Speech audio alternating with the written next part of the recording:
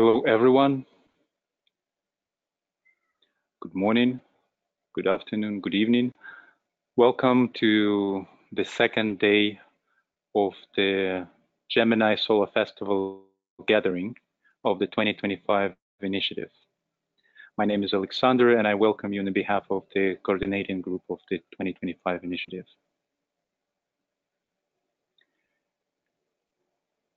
Today, we will continue to focus on the topic of right relationships.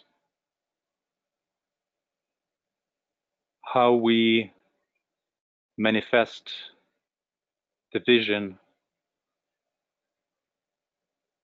through our discipleship's ability and capacities to our service.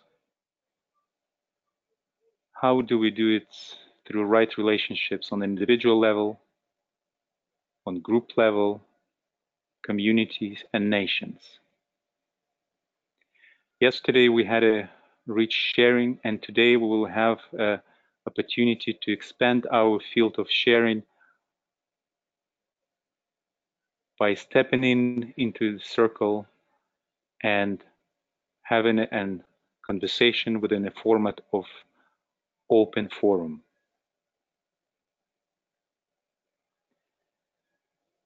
And so let's start our day 2 and continue our work.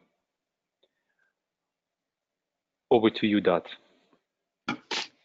Thank you, Alexander. We'll open today with a naming circle, inviting all of us to bring ourselves fully into this sharing by giving voice to our name and where we are calling in from. We'll begin with the staff list. When you look at attendees on your dashboard there, the staff list, and then we'll go to attendees and we'll go down through the list. I will say your name. Alexander will have unmuted you. However, you still might need to unmute yourself. Please say your name and where you are calling in from. Example, Dot Maver, calling in from Walpole, New Hampshire, USA. Welcome, Dot. Thank you, Alexander. So once your name is called, we'll give 10 seconds for you to begin to respond, and otherwise I will simply welcome each one into the circle and we will continue to move on. And then at the very end, we'll just invite anyone who may have joined after the start of this naming circle, and we'll give just a second for that in case there is someone who would like to give voice. So let us unite our hearts across distance. Daniela. Hello, everyone. I'm calling from Brussels, Belgium. Welcome. Sorry. Welcome, Daniela. Felix. Hi, here's Felix from Lülsfeld in Germany. Welcome, Felix. Renee. Welcome, everyone. I'm Renee from Montreal, Canada. I believe Wendy is with you also. Yes, I am. Welcome, Renee and Wendy. Uta. Hello, I'm Uta Gabay, calling in from Germany, from the Frankfurt area. Welcome, Uta. Wendy. Wendy Thompson, Sydney, Australia. Alexander. Alexander Ilchuk here, calling from Brooklyn, New York. And Alexander, if there's anyone else there with you? Not at the moment. Okay. Welcome, Alexander. Alice. Hello, I'm Alice Bueno-Schneider. I'm calling from Geneva, Switzerland. Welcome, Alice. Annette. Rabbit. Annette calling from New Zealand. Welcome, Annette. Annette Löffler. Annette Löffler calling from Denmark. Welcome, Annette. Avon. Avon Madison from San Francisco Bay Area, USA. Welcome, Avon. Barbara.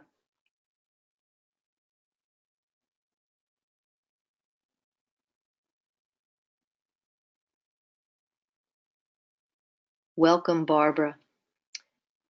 Barbara Scoburn. Yeah, Barbara Scoburn, that's right. And Barbara Scoburn from Ljubljana, Slovenia. Welcome. Slovenia. Yes, Slovenia. Welcome, Barbara. Hi. Barclay. Hello, Barclay Melton, presently in Toronto, Canada. Welcome, Barclay. Cheryl.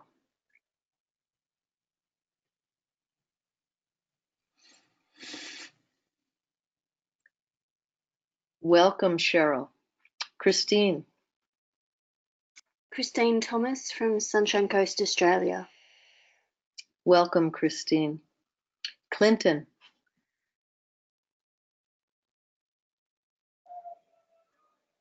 Clinton, please unmute yourself.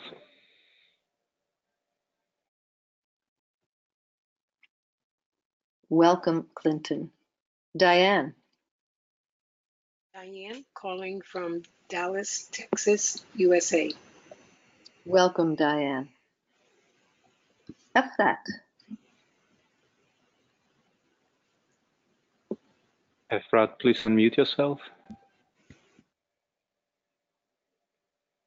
Hi, this is Efrat, calling from Jerusalem, Israel. Welcome, Efrat. Francine. Oui, Francine Gobet from Montreal, Canada. Welcome, Francine. Thank Greg. you.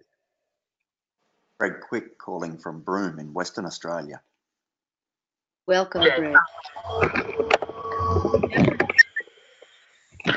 Yes, this is Jeffrey Swainhart. I'm from Minneapolis, Minnesota in the U.S.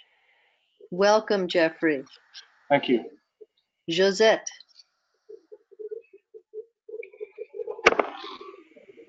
Hello, I am Josette. I am calling from Strasbourg in France. Welcome, Josette. Judy. Calling from Sydney, Australia. Welcome, Judy. Sydney, Australia, we heard. Karen. Karen, please unmute yourself. Karen Gendron.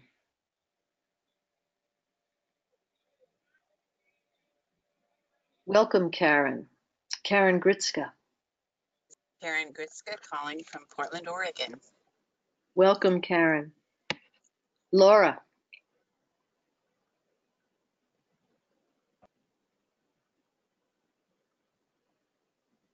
Hello. Well, go ahead. Hi, this is Laura from Ireland. Welcome, Laura. Thank you. Leslie. Hello, Leslie Van, Phoenix, Arizona, USA. Welcome, Leslie. Luna. Hello, it's Luna from Denmark. Welcome, Luna. Lynn.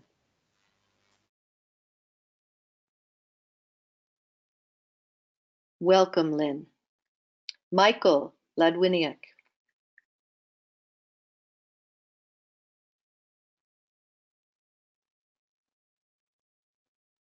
Welcome, Michael. Michael Stacy. Blessings, everyone. Michael Stacy from Columbus, Ohio, USA. Welcome, Michael. Nancy.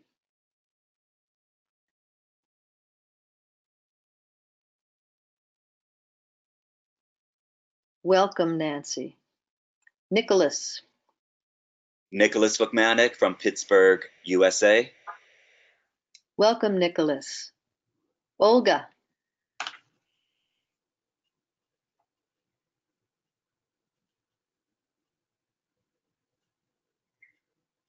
Welcome, Olga. Paul. Hello, Olga Paul Murphy. Deliziani Paul sorry. from Murphy, Greece. Lancashire in England. Okay, hold on. Olga, will you please? Yes, thank you. This is Olga Deliziani from Athens, Greece. Welcome, Olga. And Paul, Thank will you. you? Yes, welcome. Paul, will you kindly give voice again? Hello, Paul Murphy, presently in Lancashire in England. Welcome, Paul. Richard. Richard and Rebecca from Sunshine Coast, Australia. Welcome, Richard and Rebecca. Ron.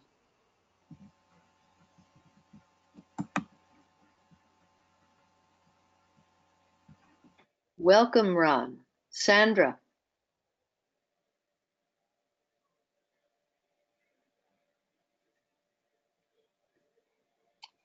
Welcome, Sandra. Sheldon. Hello, friends. This is Sheldon Hughes from Penn Valley, California. Welcome, Sheldon. Silvana. Silvana, please unmute yourself.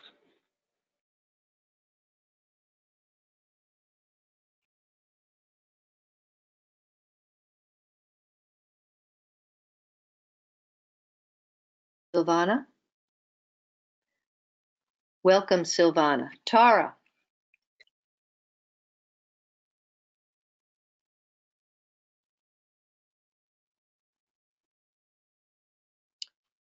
Welcome, Tara. Tyne. Tara Stewart, Walpole, New Hampshire, USA.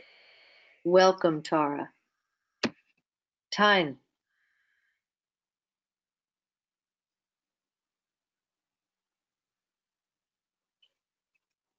Welcome, Tyne. And we'll ask if there's anyone who did not have the opportunity to say their name and where they are calling in from. If you will raise your hand, we will unmute you.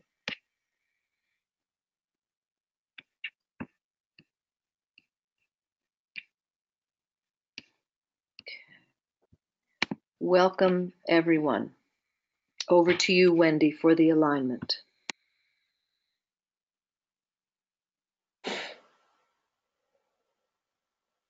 Thank you, Dot.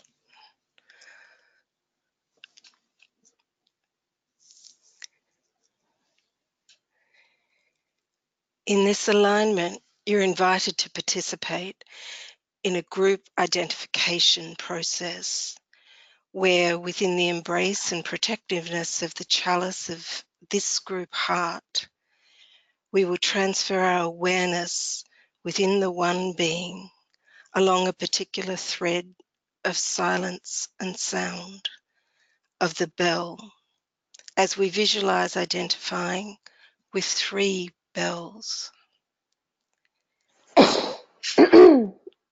Firstly, the bell at the center of cosmic foundation. Secondly, the mountain of the bell, Mount Kailash, in the planetary sphere. And thirdly, the bell within the individual orbit of each and every human being, the bell that resides within us. We have the opportunity to strengthen the flow of silence and sound through this thread of the bell in the one life.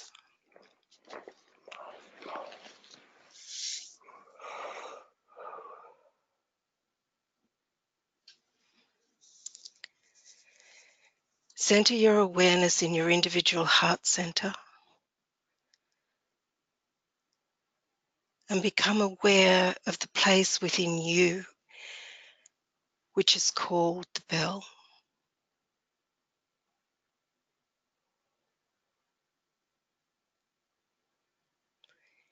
Hear, listen in your heart to the subtle sound resonating in your bell center.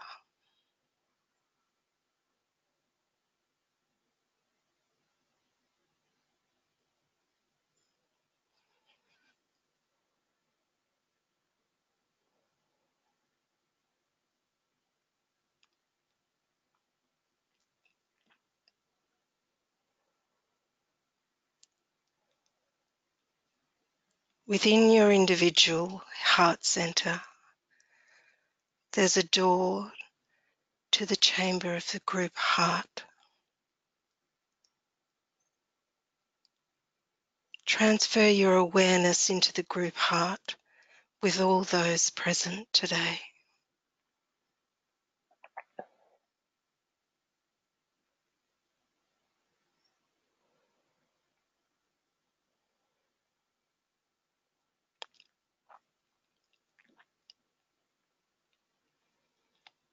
Within the group heart, there are many chambers, including a gateway through to the Mountain of the Bell, the earthly counterpart to Mount Meru, the celestial axis of the world.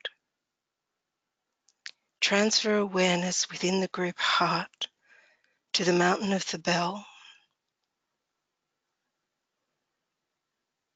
and here listen through the group heart to the subtle sounds resonating and vibrating through Mount Kailash, the Mountain of the Bell.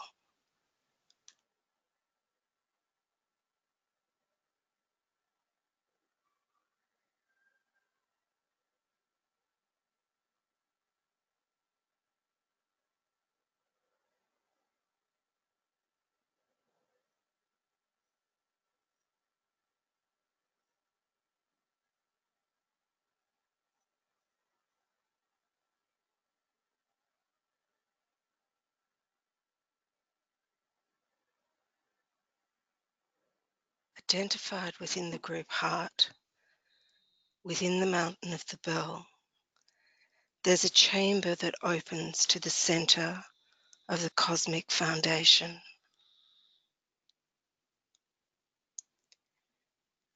Transfer awareness to the cosmic bell, where the beauty of cosmic evolution unfolds, and infinity is regarded as the basic aspect of life.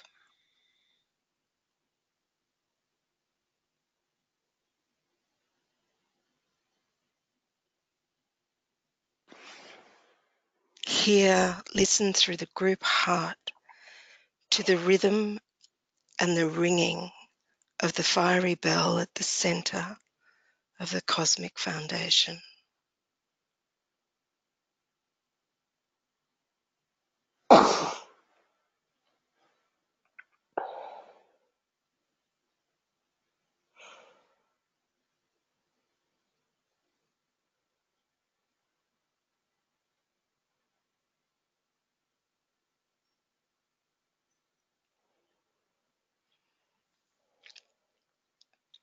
Listen to the silence of the cosmos.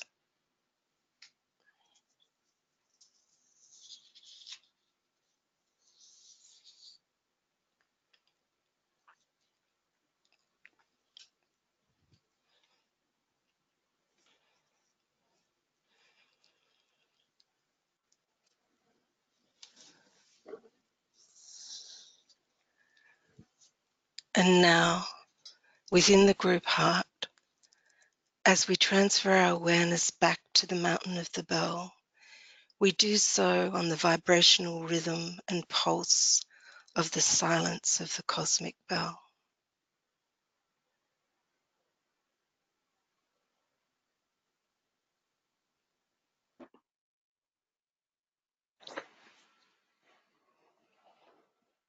Identified within the group heart, within the center substanding the Mountain of the Bell, we pause in silence as we are aware of the movement and vibration of Mount Kailash as it rings its bell as the celestial axis of the planetary world.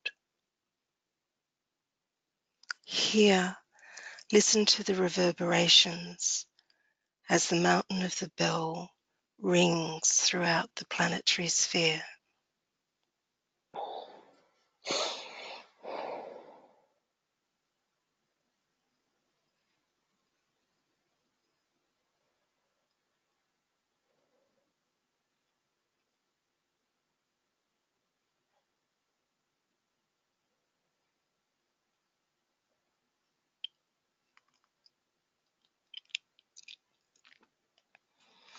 Within the group heart, now become aware of the individual heart center and its connection to the center in the head called the bell.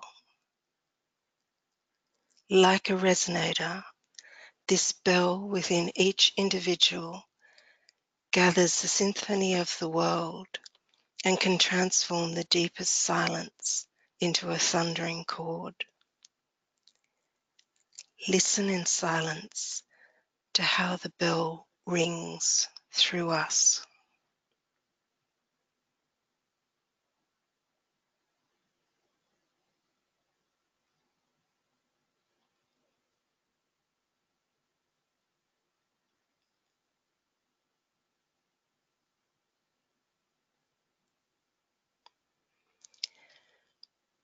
We distribute the energies contacted as we radiate the connection through the group heart, from the cosmic bell, through the mountain of the bell, through the bell within us. Cosmic truth and beauty ring through the bell that is in us, and that is us. We will in silence sound a silent Om.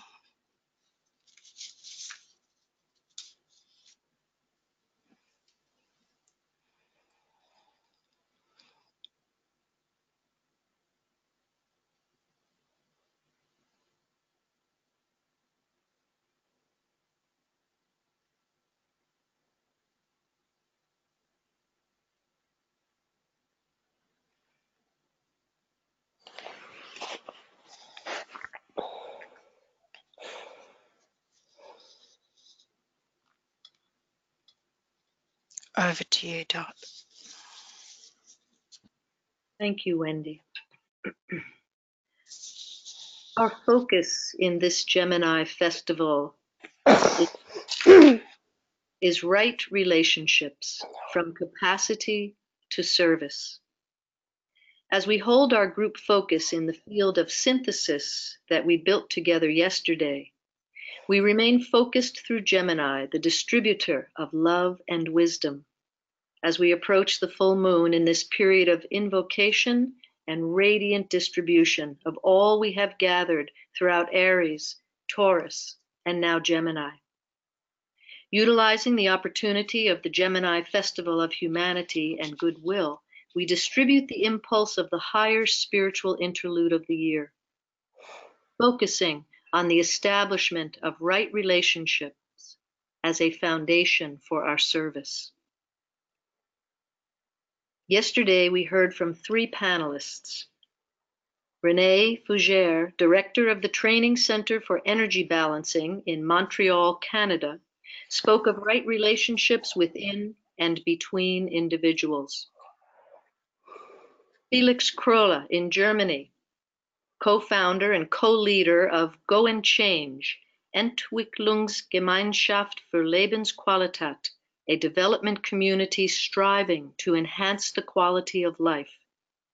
Felix and his colleague Ringo spoke about right relationships within and between groups. And Uta Gabay from Germany and Israel, founder and director of the Hechal Center for Universal Spirituality, shared about right relationships within and between nations. Today, we invite Renee, Felix, and Uta to open our group dialogue with their reflections on the sharings yesterday. Then we will invite all of us to participate in a conversation and sharing. Renee, Felix, Uta, if you will unmute as you will share.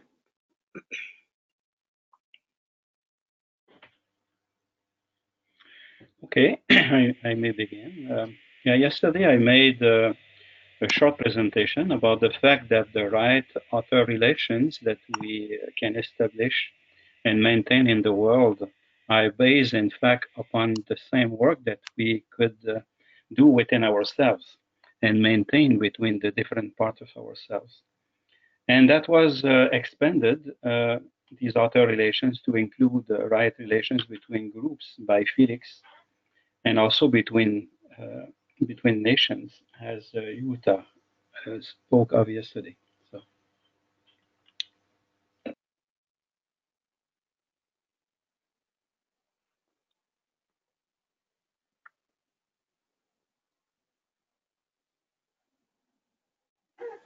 Yeah, hello.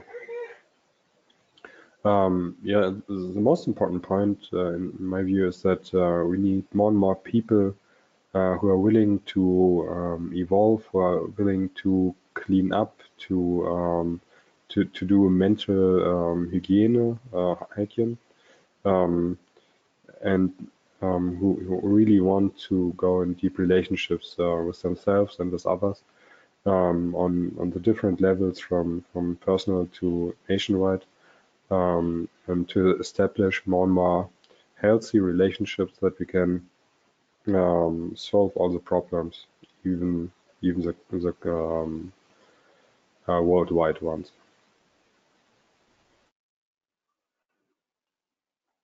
Yeah, hello. We said yesterday also that right relations is a pivotal task now and a process now in the planet as a whole. We are moving from separation consciousness to relation consciousness on all levels, individual, group, collective, and the whole world. And I would like to put emphasis on what I consider a key to this, to see any living being, whether it is an individual, a group, or a collective, as a living being, beyond the physical phenomenon. When we feel, when we perceive any being as a being, we are naturally related. We have a sense of sameness, of relatedness, and then our behavior cannot be other than right relations.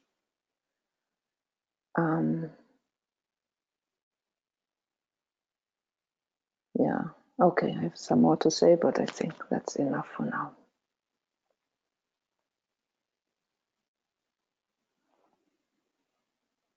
Thank you. And if Renee, Felix, Uta, you would like to share anything else in this moment in a bit of a conversation among yourselves, please feel free.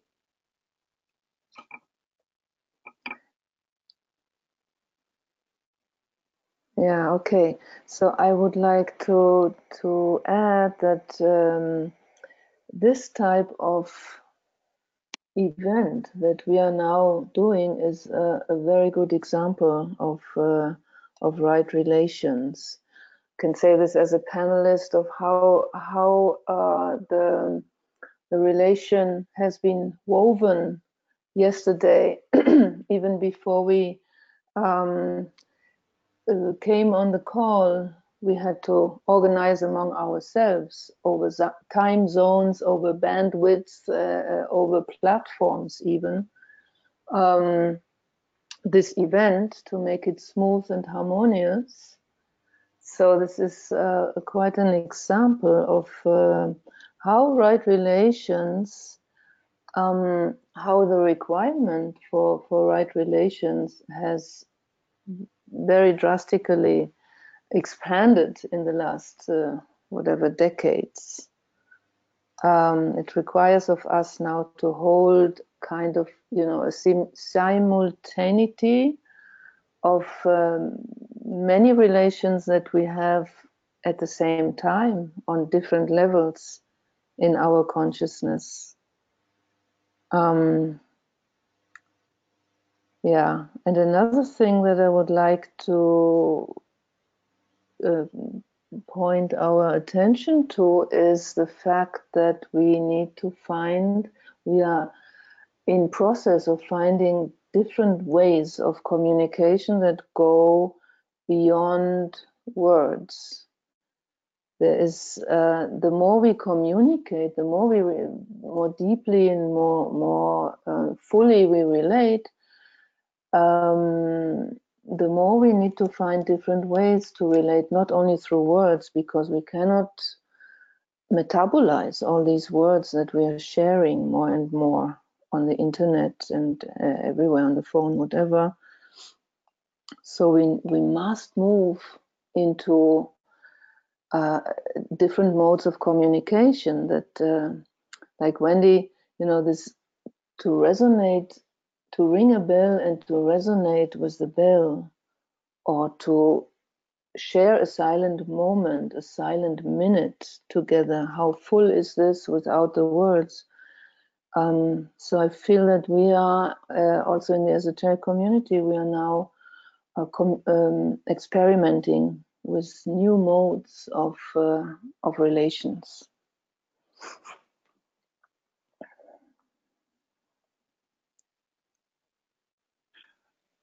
Yeah, and we could also use the sports. I apologize, Renee. Go ahead, Renee. Okay, just a few words. And we could say also that that expansion of consciousness, as mentioned by Uta, and that sharing is always based also on the common vision, the common purpose that we have to just contribute to the whole. So it's like if we hold that vision of humanity that is cooperating more and more, and each part of humanity is trying simply to help all of the other parts. And so it is a process of expansion and a process also of moving beyond our own egoism and self-centralization in individuals and also within nations. And when we can expand like that, everyone is winning, you see, instead of competing. And it is part of the new paradigm that is being developed now on Earth as the heart center is developing, the sensitivity to the whole is developing. So everything is becoming synthetic, everyone is affected by everyone. And so this is a great progress that we see on the planet right now. That's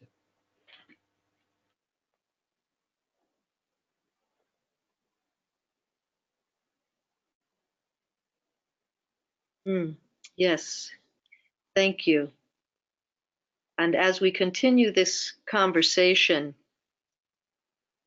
perhaps, Alexander, you can share how we open it up to the fuller group. Yes, that exactly was my small technical interjection that I intended.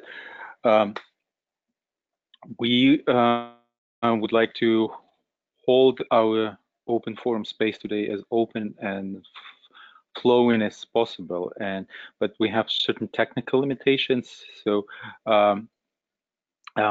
most of us have to stay muted, but just to avoid sound reverberation. But if you would like to contribute to the circle, please use the function of raise your hand and I will unmute you. And then after you spoke, please mute yourself, and then you would keep the control of your microphone and you would be able to mute, unmute whenever you want to share. Some people are still unmuted on the organizer's side, and so you have control of your own microphone, so you can experiment with muting and unmuting. But if there would be sound reverberations, I would have to exercise the privilege of the administrator and mute everyone. But please don't take it personally. That is just for the common good of audio silence for everyone. So please use the function of raising your hand and we will unmute you.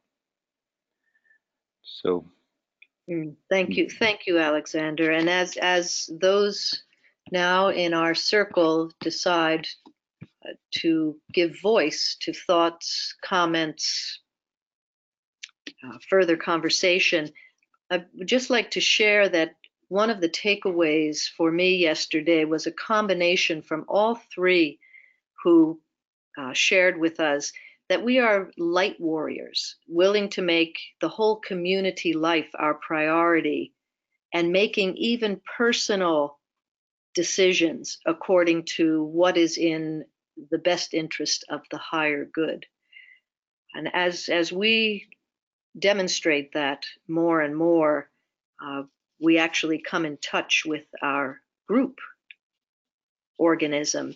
And as was shared, a path of relationship then opens up that is quite profound.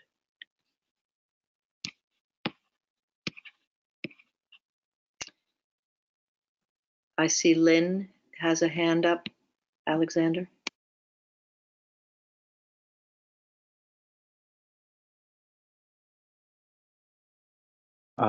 For some reason, Lynn's microphone is not showing up, so there's some connectivity problem. But yes, I see the hand, and as soon as Lynn's mic will show up, we will unmute him. Okay, and Lynn, in the meantime, if you would like to type in a comment, we'll be happy to read it into the circle.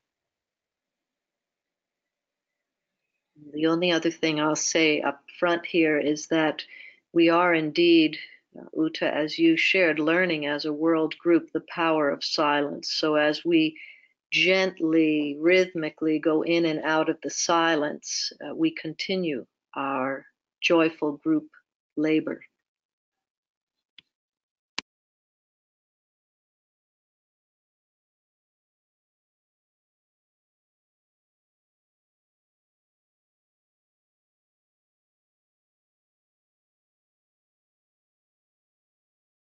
Even before the start of our session today, there was a question that Ron asked Renee for guidance to approach melancholy that hinders service, as well as physical pain from fiery diseases of the brain and nervous systems.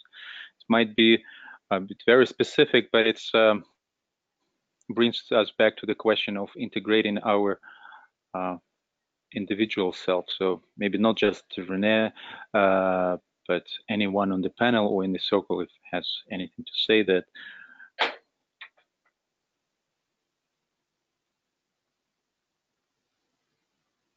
Yeah, I did not understand very well the question, but I see that it is written. Yeah, approach melancholy that hinders service, as well as physical pain and fiery disease. These are two separate questions. Maybe I could say a word about melancholy that hinders service. In fact, it is, I think, very often related that when we look at ourselves, we feel so inadequate, and we have the impression that we cannot be of any help, and we want to be perfect before doing anything. So we can wait a long time if we just wait to be perfect. In fact, we become better by risking, by daring, by sharing what we have, even if it is imperfect, and if we can make mistake. And as we do it, we always have responses, and we begin to see the positive things side of things. And a good way to see the world is that everything that is happening is perfect, because even the problems, because you refer after that physical pains and diseases, and anyway, any problem that we have is simply an externalization of what is within. And all the problems that we see in the world are externalization of, I could say, attitudes or way of seeing life that we have as individuals and as nations, and that we project outside, and that just boomerang, creating these problems.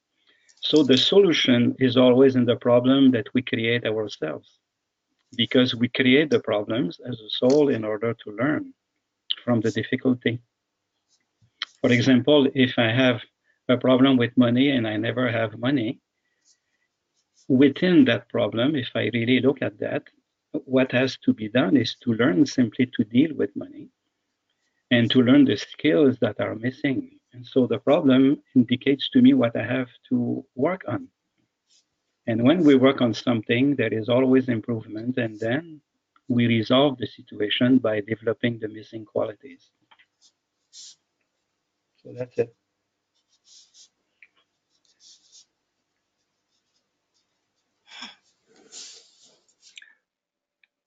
I would also like to add that it is helpful to know that we are not the only ones who have melancholy or any type of problem, you know, that we are not feeling guilty for it, because especially now that the world is in such turmoil, everything is hurting, and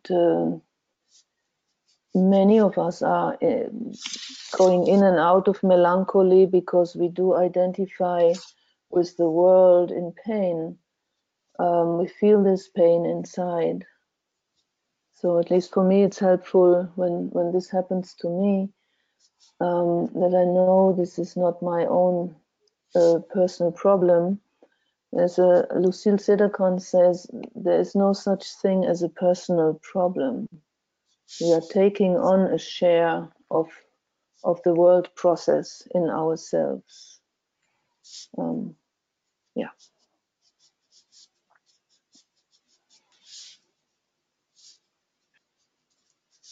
I think it's very good practice to challenge our aspirations and our vision of how things should be done by the real life challenges.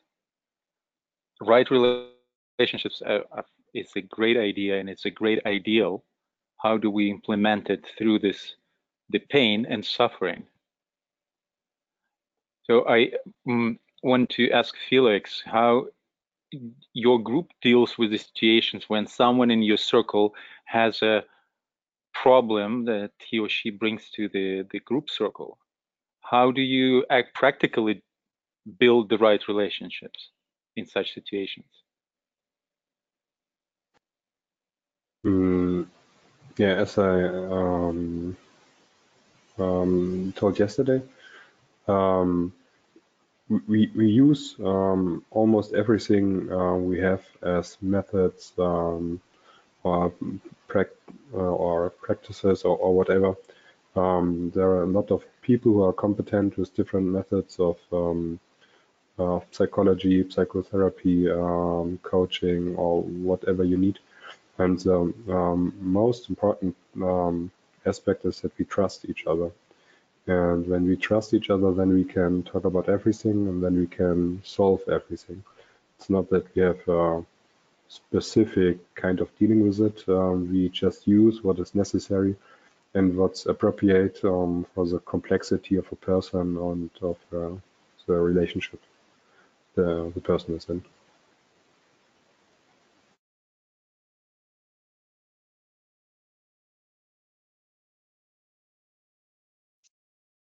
More practically, it's that we talk about everything. So we are very transparent about everything within the whole group. So mostly everyone knows mostly everything about everyone. And that's as Uta said, the problems are not our own problems, that are problems that are there, and we have our part in it. And when we share it, then we can solve it together. And everyone has a part of the problem, and everyone has a part of the solution. So when we heal things as community, we heal it deeper than when we just try to heal it by ourselves. Wow, beautiful. Yeah, that really makes us then feel not alone with our problem, and then really it is solved so much quicker and deeper when a group is able to do this together as a group. Wonderful. Yes, and I see that Sheldon would like to speak.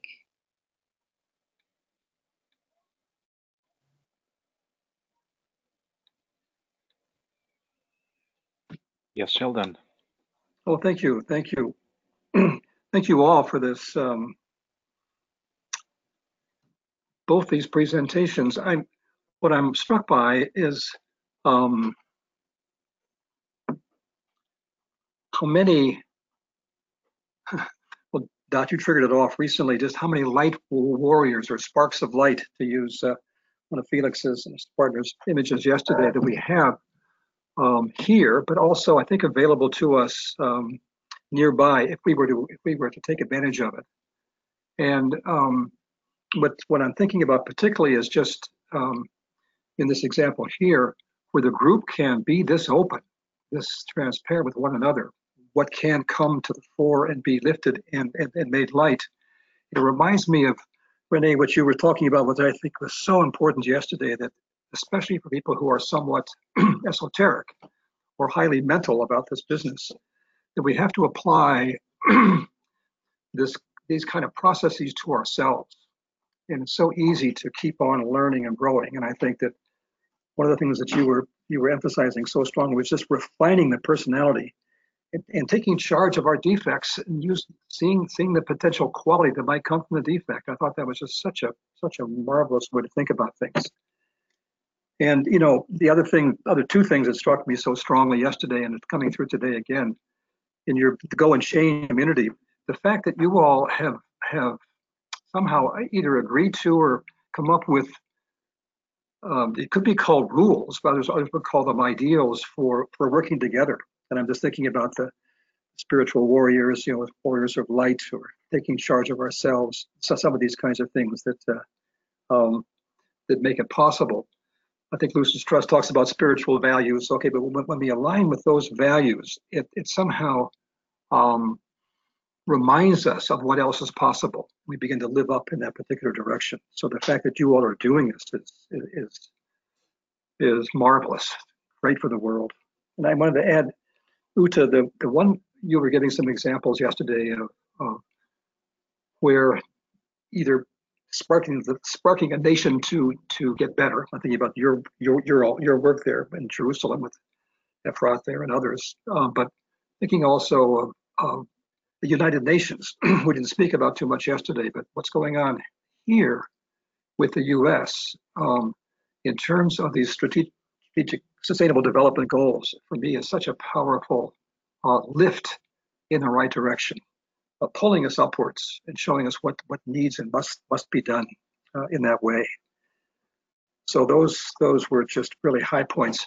I want to add one more obvious thing. I know we all know this, and it just hasn't been mentioned outwardly yet, but in this time of Gemini, which is so much the field of the second ray and the field of the work of this very, how do I say, human Christ that we have, it's head of the hierarchy today. We have the presence of the Christ infusing everything, as far as I'm concerned. So if that has any meaning, or as it comes to mean something, so our connection with some of these more developed people, that's an energy stream which I think is not only available, but it's beaming in toward us in extraordinary ways, especially through one of these names, this Festival of the Christ during this period. So thank you for doing all of this, and just want to add all of this in the field of the Christ. Thank you, Sheldon. Katya, you unmuted. Please unmute yourself.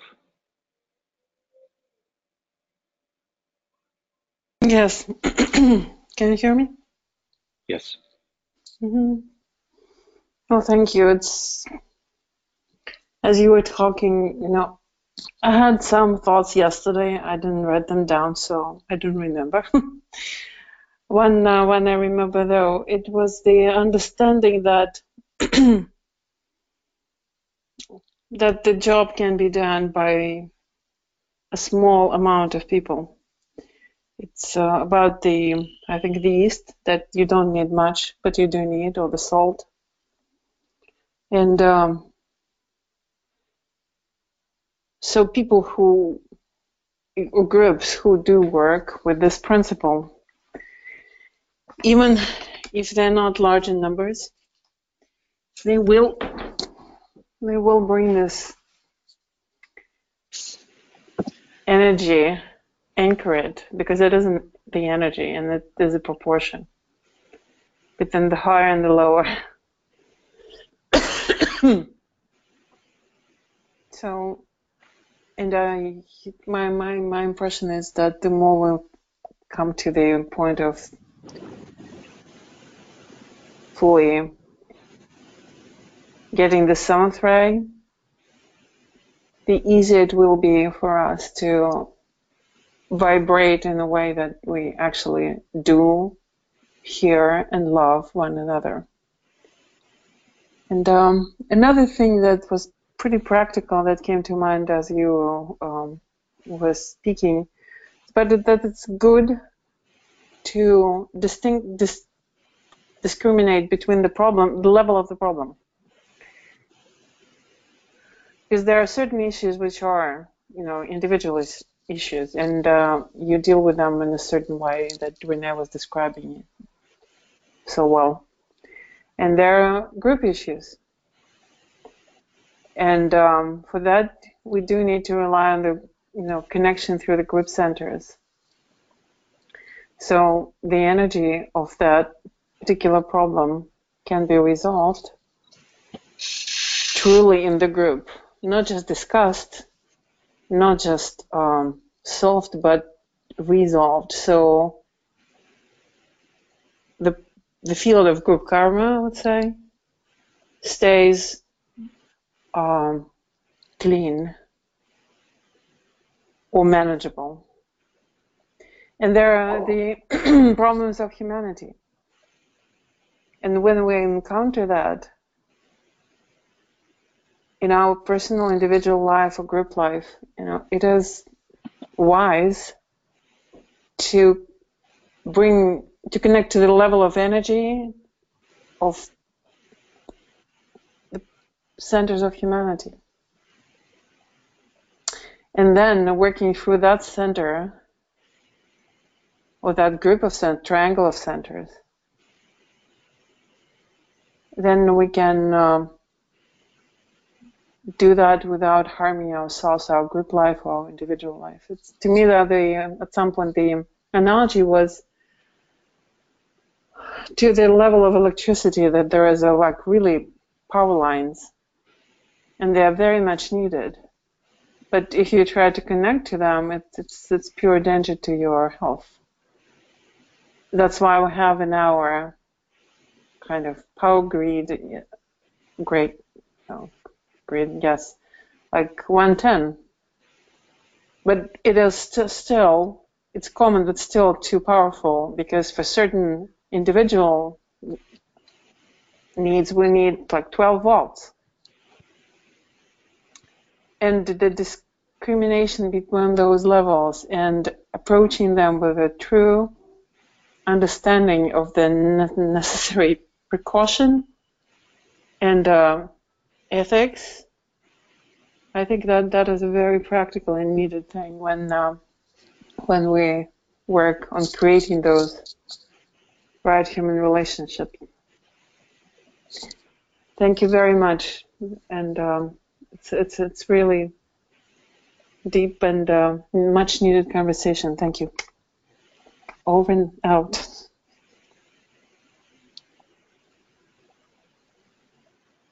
Diana? Hi. Thank you for allowing me to speak, and it's been so beneficial listening to the offerings of others, and I resonate with them. So if I'm repeating something that someone said, it's because I've incorporated what they expressed as my own. I found that if I am able to keep in mind the goal of the communication within the group, or the goal of relating to my fellow human beings in such a way that I'm responsible for any energy that comes from me, I find that by being aware of that constantly, I monitor consciously my responses, and I think carefully about the words that I intend to convey. If I'm writing them, it's easier for me because I can write and rewrite and read it and rewrite it until it has a feeling of me, of non-personal energy, or helpfulness, whatever it is that I'm trying to convey. But the experience has been for me that if I have any reaction to someone, and it's not one of lovingness, or if it's not a neutral energy that I feel, if it impacts me in a way that causes me any distress, I recognize that that is a lesson for me to learn and work with personally within myself. It sometimes takes, a day or two for me to go through it, or it can sometimes take a month, which I've noticed that it has done. But once I work with it and always keep in mind the goal of making that relationship harmonious, and not hold any personality resistance, that eventually I am able to resolve it, and it allows me to open myself to that person or group again, and the outcome is usually much different than it was initially. So it's always a constant work that I recognize that we all have to do, and because we have that responsibility to create those relationships that will be harmonious now and in the future. So it's a personal work as well as a group work, and I'm really glad to be a part of it. Thank you.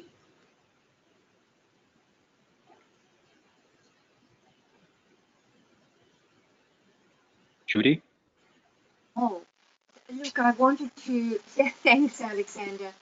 And I wanted to thank everyone who has spoken so far, because in different ways they speak for each and every one of us. It's like listening to the heart of the person speaking, the individual speaking, but also the heart of the group.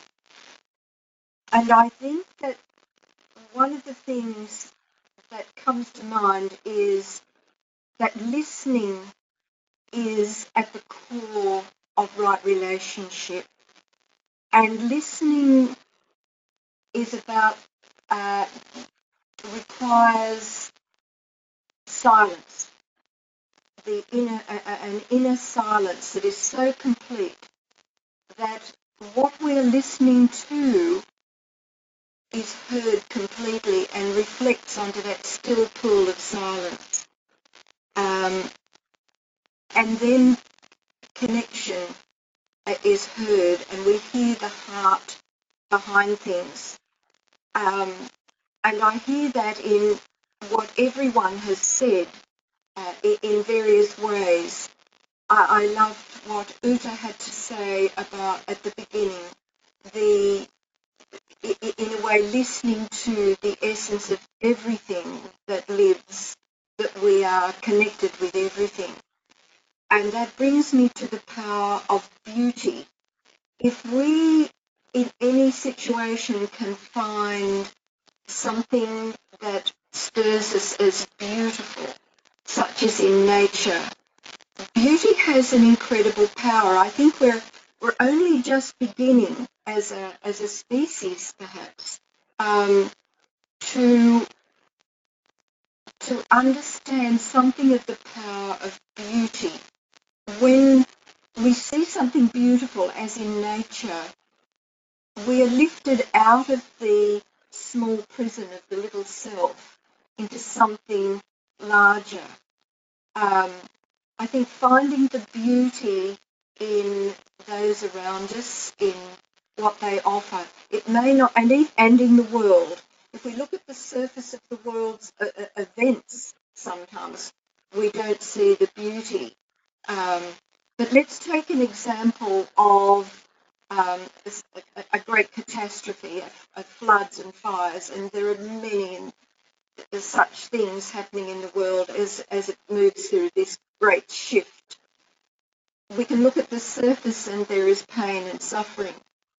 But if we look a little more deeply, we find that the human heart rises up to address the issues as best it can. The important thing is the beauty of the human heart that rises up. So if we listen, if we're silent enough to hear the heart and the beauty in everything, in everyone around us. This is, I think, is the path to right relationship, which leads to a sense of shared identity and shared sense of that oneness that we hear ourselves, if we like, in everyone and everything. Anyway, I think that's enough from me for now. Thank you.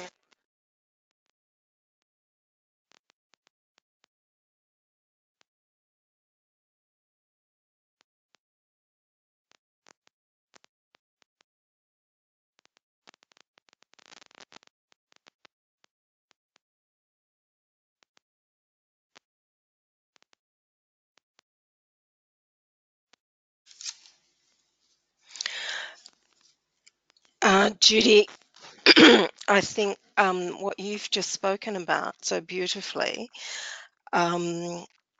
is one of the responses to Usha's question or open question about different ways of communicating beyond words.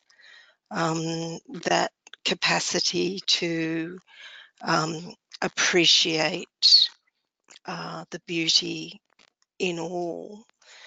And, you know, there's that statement by Nicholas Roerich about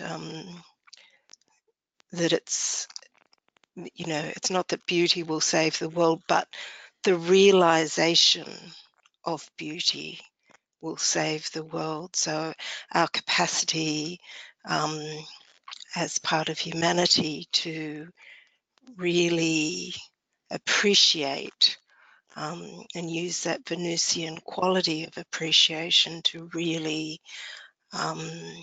see beauty, and because it's something that is really deeply felt within the heart of our beings. So thank you for your beautiful contribution. Can I just add something, Wendy? I recently came across a quote from Dostoevsky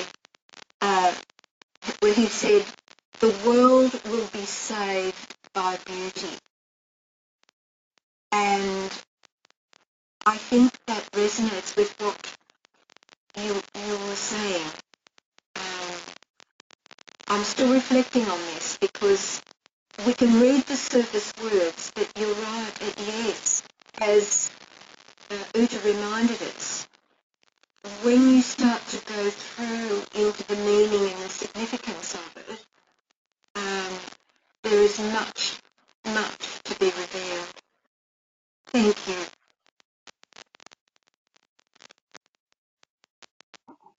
Yes, thank you. I very much appreciate these last few comments.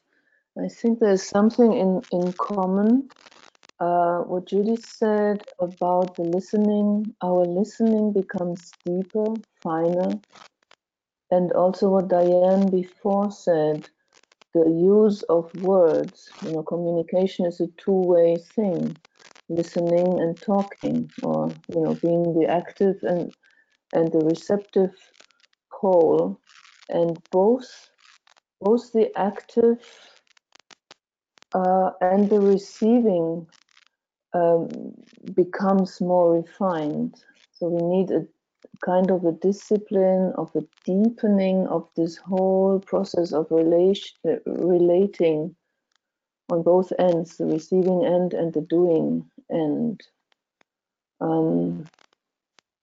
And this is just wonderful that we are doing this together on such a call with, I don't know, more than 40 people, having a meaningful conversation, deepening this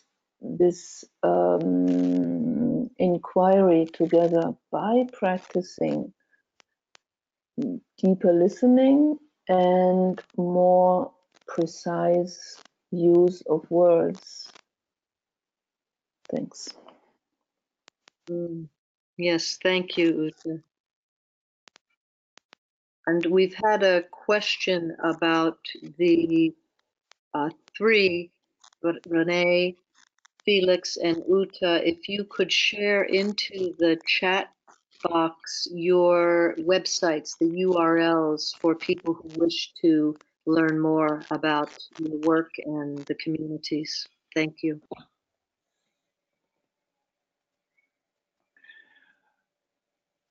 I would like to pick up on what Katya said earlier, that there are a certain level of problems that it's very difficult to deal with from the level of the personal alignment or level of personal listening.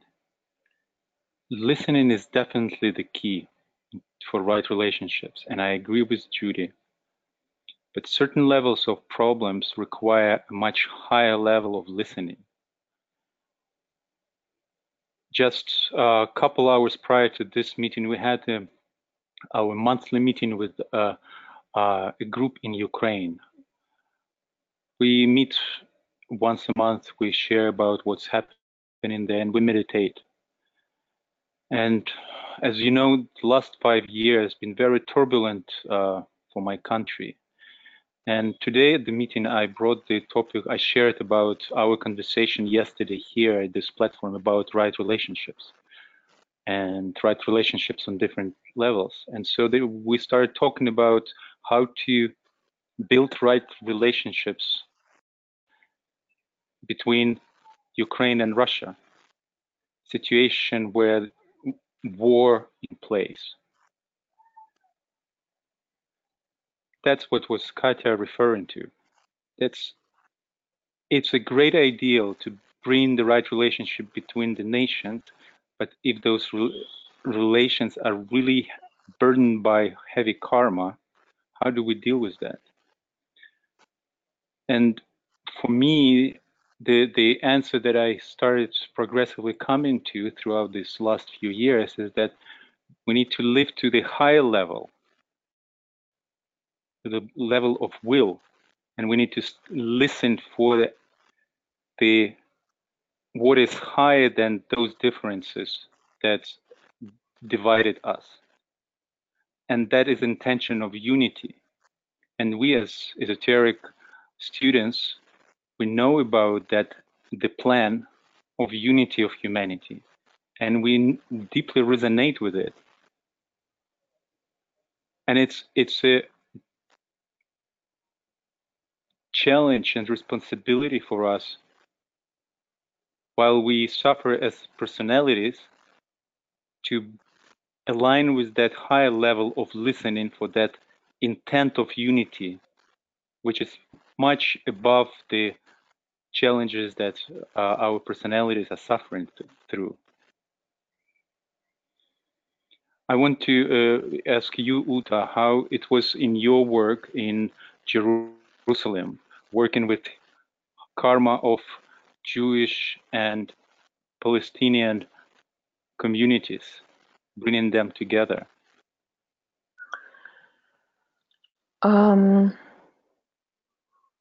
Two different things. One is when we worked with both, let's say, with Jewish and Palestinians in one group, we attempted to really, see the common ground. We are all humans. We all have a heart. We all suffer, even though one part is the occupier and the other part is the occupied. But as humans, we are all coming from the same place, and eventually we'll move back to the same place. We were teaching meditation, so I was just, teaching a technique that everybody learned, and then in meditation we could meet on that level that is beyond the personal, this incarnation of a Muslim or a Jew or Palestinian.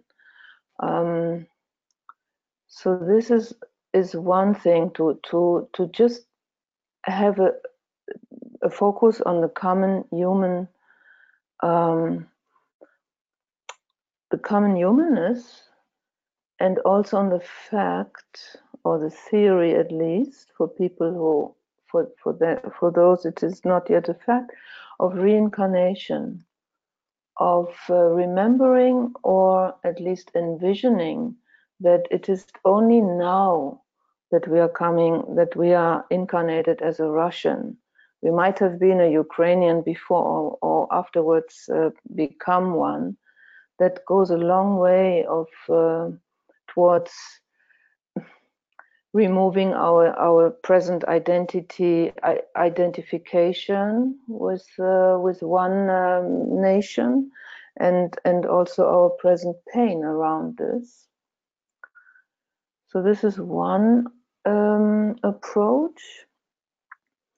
The other, what we are trying to do in Hechal, what we are doing for many years, is getting to an archetypal understanding of a nation, of a collective. What is Jewishness, we ask ourselves. Not what is the Jewish people and anti-Semitism and all these very complex things in the world, but what is the nature, what is the essence of Jewishness? And it takes years and years to exactly this finer listening that you said, finer and finer listening, to understand the underlying essence. And the more we understand it, the more we become compassionate. We become also skillful more to really distinguish and understand these national characteristics, where they come from, and what could be a higher point of synthesis for them, how to resolve. And once we have this picture, this wiser, this soul perspective, then at least we can hold this higher or wider, more comprehensive picture, and that not saves us, but makes it more easy to stand, to withstand the happenings of the time, the pain, the injustice, and everything that is there. That's it. Thank you, Uta.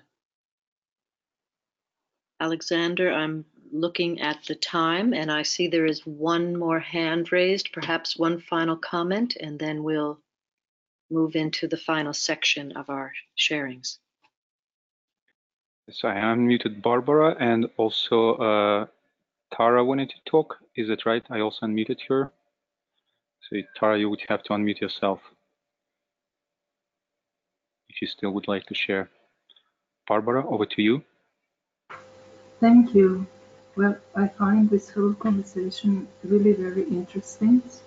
Yesterday and just the recent conversation, and this last question to Ute and what Katja raised, the level of the problem on the general broader level. My response was how to bring different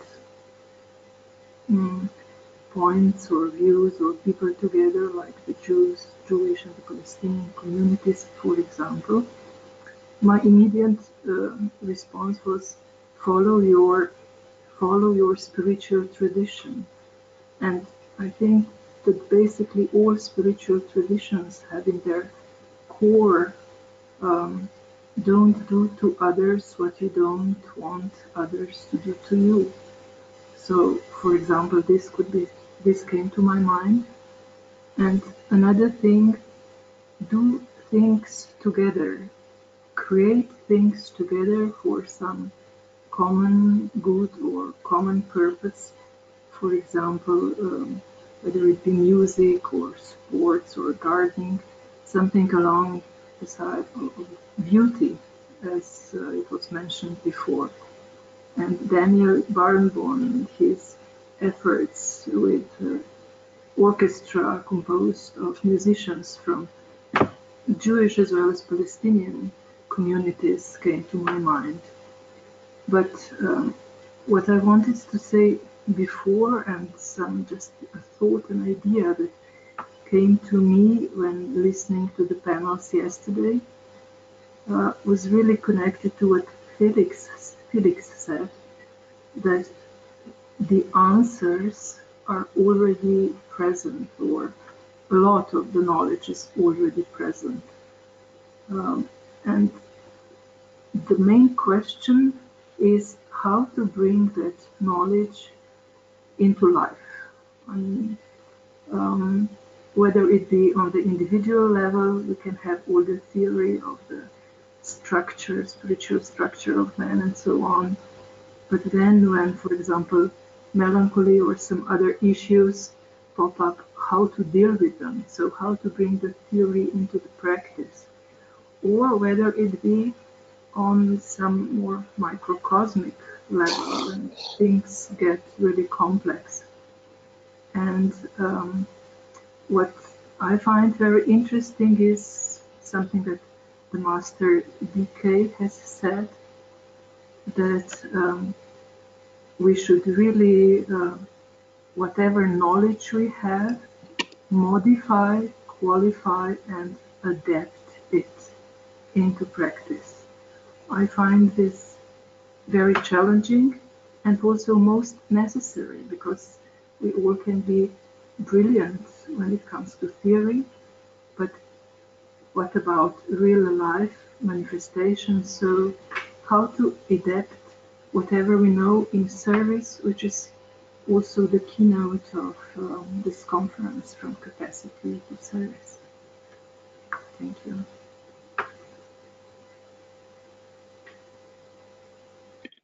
Thank you, Barbara. Tara, last comment before we go to meditation.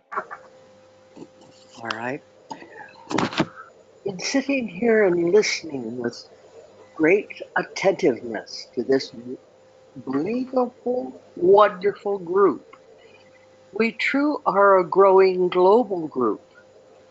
And I think as I've listened, the transparency is transcendent, and it becomes will with love, which equals beauty and radiant joy through it. Wherever we are on this planet, we are dedicated to reaching the highest and applying it in whatever form we find it to our reality around us. So the transparency, the transcendence to the will with love brings in the beauty and the joy that is present in this group. Thank you.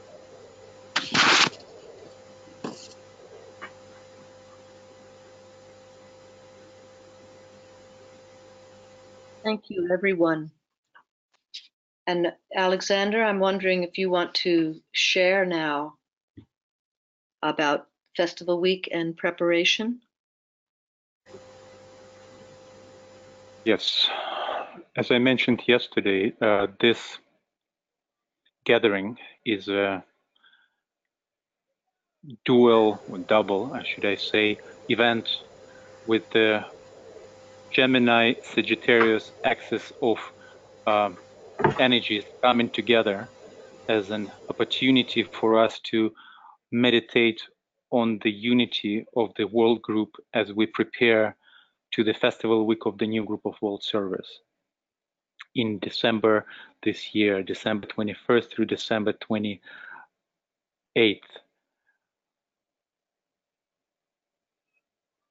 Since early this year, a circle of groups came together with the initiative to coordinate its intention, like to synchronize its intention, to coordinate its events in preparation and during the festival week. And as a sound of that synchronization, we came up with the initiative to hold the 4 beats of alignment during equinox and solstice meetings this year. So the first meeting in this series was in March. It was equinox silent gatherings alignment. The second one will be happening during the coming solstice next week. So we invite you to join the Solstice Festival World Group Silent Circle Meditation at the exact time of the solstice. It will be on June 21st at 3:30 GMT, Greenwich Meridian time.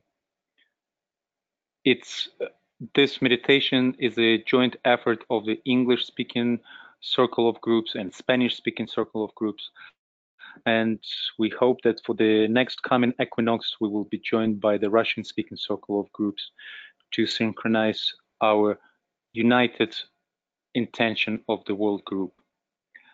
So we invite you to join this coming solstice to this simultaneous silent circle meditation. There will be information attached to the in the handout section, and there will be a registration link in the chat section of the control panel. And I also want to use this opportunity to invite you and your group to start planning your own events during the festival week. Because the festival week, according to Tibetan master Joel, and according to the experience of many groups who meditated during the previous festival weeks, which happen every 7 years, it's a very special opportunity for the groups to align with the higher source of will energy, working for the benefit of humanity. So please use this opportunity to plan your group meditations on whatever field of service you have in front of you. And then let's share about each other's events, and let's open those events to others. And that during the festival week, we could know about who's doing what and work together as one united group while being focused in own field of service. And whenever we feel resonant with others, people's meditations and services, we could join them and truly being as one.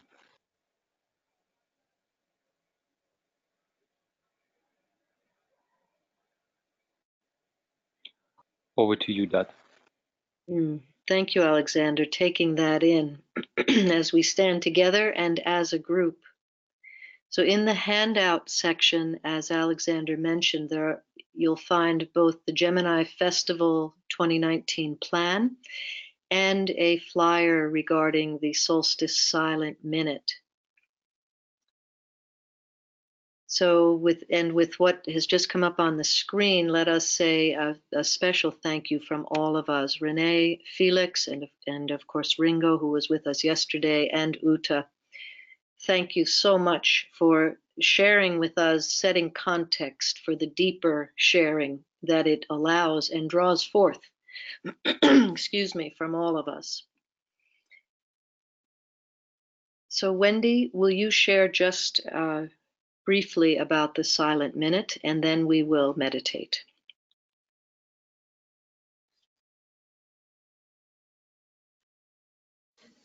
Thank you, Dot. So the festival week of the new group of world servers heralds the beginning of a 7-year cycle that culminates in 2025. The solstice silent minute at 9 p.m. on the 21st of December, on the first day of the festival week, offers a unique opportunity for global cooperation through participating in the exact same time minute across the planet and between the worlds in a minute of silence. So as we attune then to the ringing of the mountain bell within the planetary sphere, humanity has the opportunity to recalibrate to its true axis of our being within the one life, and to set humanity's compass, its axis, for the next cycle with the purpose of Sanat Kumara. So we'd like to invite you all to participate in the silent minute in December, the December solstice. And we see that as being a real call to our essential identity, our deepest divinity, and our true destiny as citizens of the cosmos. The DNA of the silent minute that was forged on a battlefield back in 1917 between two comrades was really the DNA that landed the recognition of the need for cooperation, not just within the manifest world, but between the worlds. And it was a recognition of the deathlessness of the soul and the need to dissolve not just the separations between individuals and groups and nations, but to dissolve the massive wall or separation between the various worlds, so that cooperation occurs between the manifest, the subtle, and the fiery worlds. That occurred during the Blitzkrieg in London in 1940, where that was that cooperation within the manifest world, across nations, to stop the war and to enable the forces of light to prevail, and intensified the cooperation between the veils, between the worlds to do that. What we see in December 2019 is an extraordinary opportunity to really dissolve this barrier between the worlds and really intensify the cooperation between the manifest, the subtle, and the fiery worlds to enable the greatest, highest good for humanity to prevail. So as Dot said, there's a flyer available on the site, and we also want to provide a URL link to the Sydney Goodwill website that has a very short clip about this initiative and some articles about it, and we would really encourage you to share with your networks. We're aiming, ambitiously aiming, to have 7.7 billion people participate in this initiative, in the same way that at the time we followed the Apollo mission that landed on the moon, that we had an extraordinary focus from every citizen on the planet in another extraordinary step to allow the dissolution of a huge barrier between the worlds for extraordinary cooperation on a global scale. Thank you.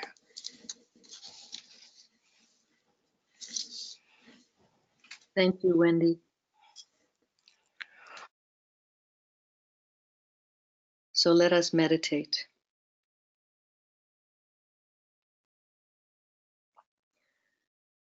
we realize that we are a center of light, linked with all centers of light within the human kingdom, and that a gigantic group meditation is going on in many different phases upon our planet, and that all the meditating units and reflective groups are related to one another through unity of spiritual motive. Group fusion. We affirm the fact of group fusion and integration within the heart center of the new group of world servers, mediating between hierarchy and humanity. I am one with my group brothers, and all that I have is theirs. May the love which is in my soul pour forth to them. May the strength which is in me lift and aid them. May the thoughts which my soul creates reach and encourage them.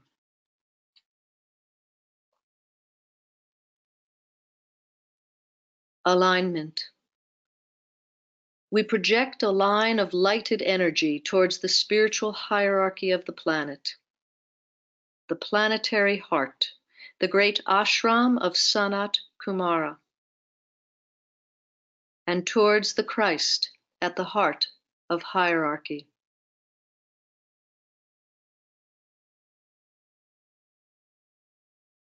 Extend the line of light towards Shambhala, the center where the will of God is known.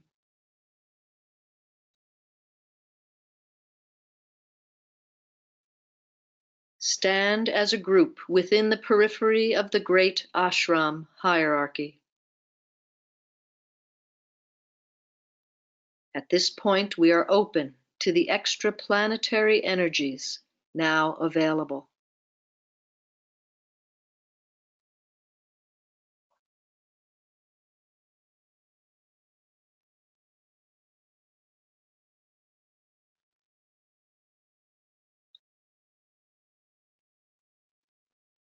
Higher interlude.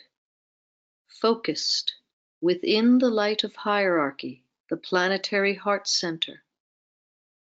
Hold the contemplative mind open to the hierarchical work of preparation for the reappearance of the Christ in line with the plan.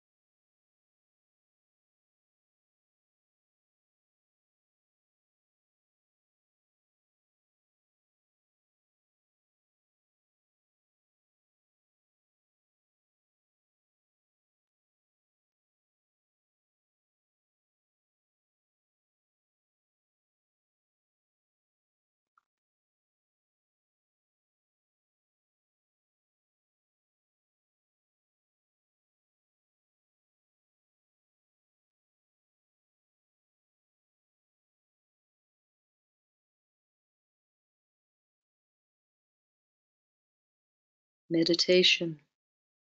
Reflect on the Gemini keynote. I recognize my other self, and in the waning of that self, I grow and glow.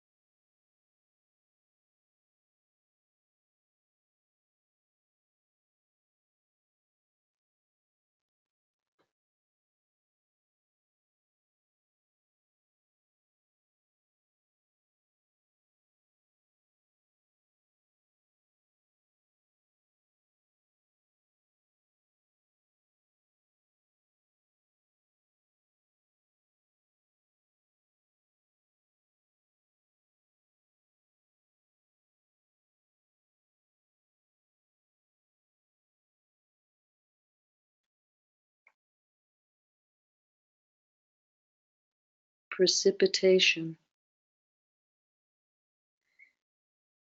Using the creative imagination, visualize the energies of light, love, and the will to good pouring throughout the planet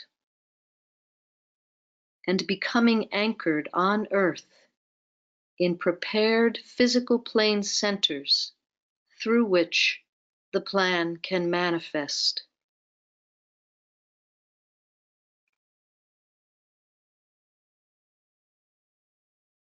Using the sixfold progression of divine love as the sequence of energy precipitation. 1. The center where the will of God is known. This is Shambhala, where the will to good originates. 2. The hierarchy, which is the planetary heart center.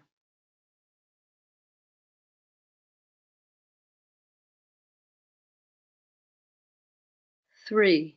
The Christ, the very heart of love within the hierarchy.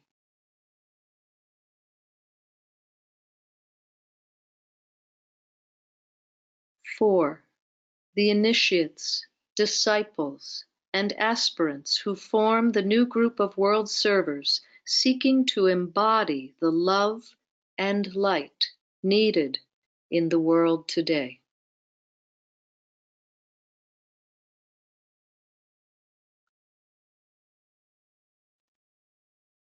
5. The hearts of the men and women of goodwill in all lands.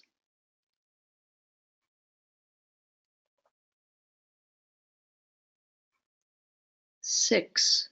The focal point through which the Lord of Love will work on earth.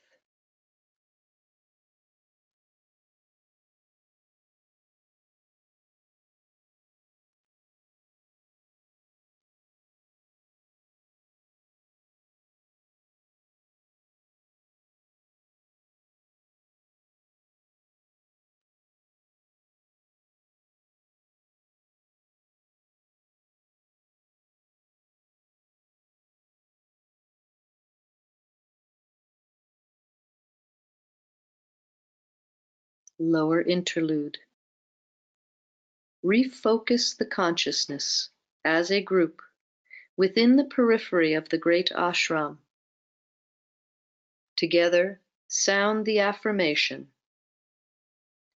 In the center of all love, I stand. From that center, I, the soul, will outward move. From that center, I, the one who serves, will work. May the love of the divine self be shed abroad in my heart, through my group, and throughout the world.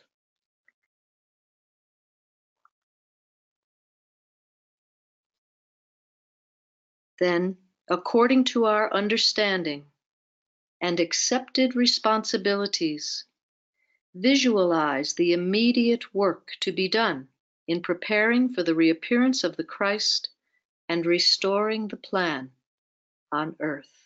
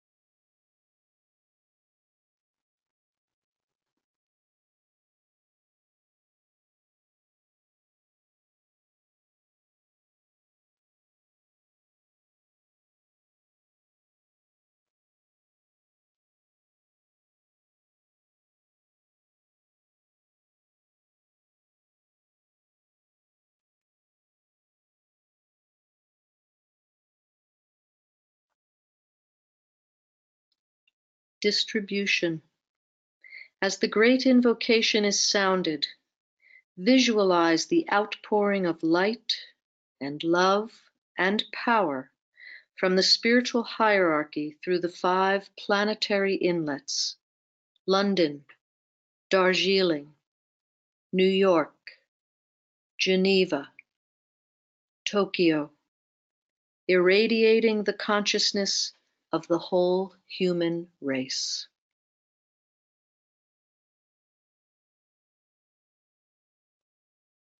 From the point of light within the mind of God, let light stream forth into the minds of men.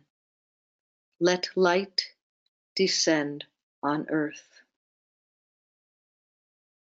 From the point of love within the heart of God, let love stream forth into the hearts of men. May Christ return to earth.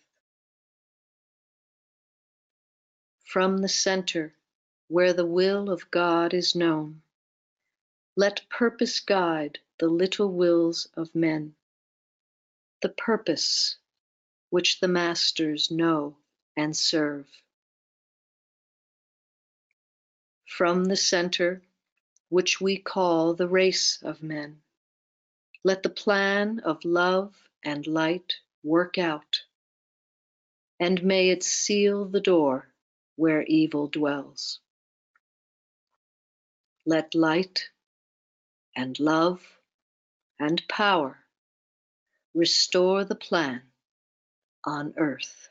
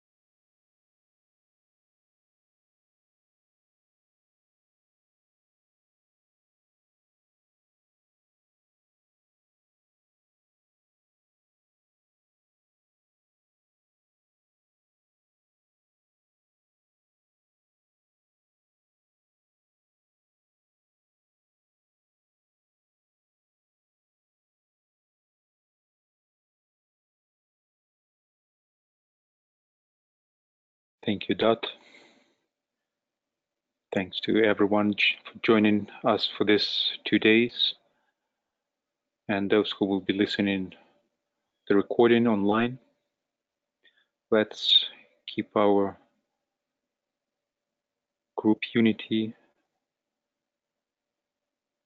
in focus as we prepare for the exact time full moon alignment tomorrow.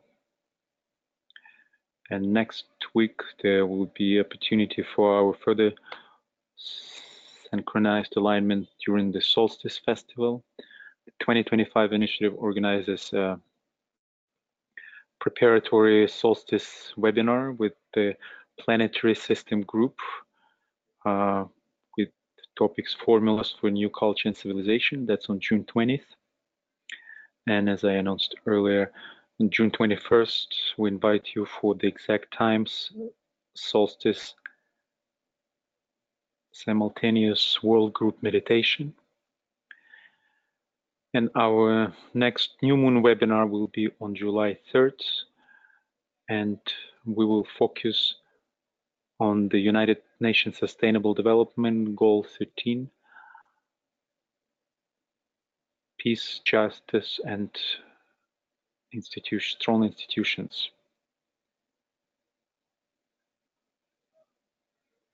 Thank you.